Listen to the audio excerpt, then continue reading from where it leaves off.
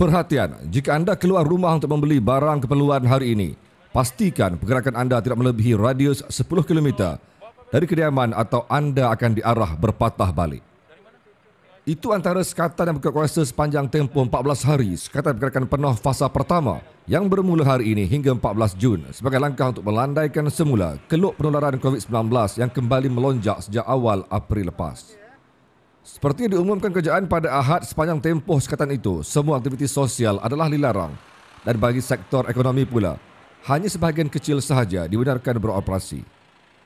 Selain pergerakan hanya dalam lingkungan radius itu atau lokasi yang terhampir dengan kediaman jika terpaksa melebihi radius, kapasiti di dalam kenderaan persendirian juga terhad kepada 2 orang isi rumah termasuk pemandu, manakala bagi tujuan perubatan maksimum 3 orang termasuk pesakit.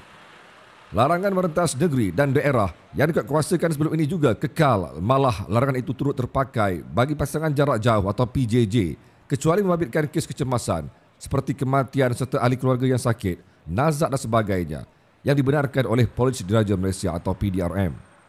Dalam tempoh itu, 80% pejabat awam dan 60% petugas sektor swasta pula diarahkan bekerja dari rumah, manakala untuk surat kebenaran bekerja bagi sektor berkenaan, sebuah pusat sehenti diwujudkan yang diselaraskan oleh Kementerian Perdagangan Antarabangsa dan Industri atau MITI bagi mengeluarkan surat berkenaan.